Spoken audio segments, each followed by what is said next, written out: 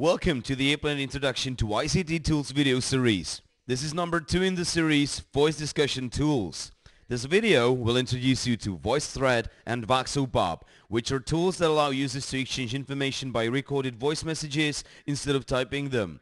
This way, communication gets much more interactive and the reactions of other users are more personal. Users can record their messages easily anytime they wish. There is no need to be connected at the same time. The first tool of the series, VoiceThread, is a totally engaging web-based application. The best thing about it is that it allows users to place images, videos, documents or presentations and comment on them by recorded voice messages. Users then comment on the incentive. These comments can be left by invited users by typing them or recording an audio or video comment. This way, VoiceThread supports many audiovisual aspects, and what's more, hearing the speaker's voice turns the digital communication more personal.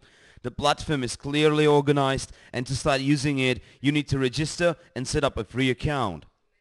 The second tool, VoxOPOP, is a funny and easy-to-use way to record any speaking or voice commands.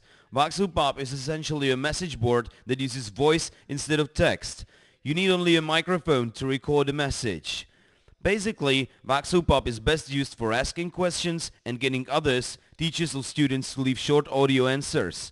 People add their messages to the selected talk group, which is referring to the same commenting incentive. You can either join an existing group or create your own. To use VoxOPOP, you need to have installed Adobe Flash on your PC and you must create an account. As a teacher, you can organize your own talk group for your students and help them develop their speaking skills or invite other teachers to discuss a topic.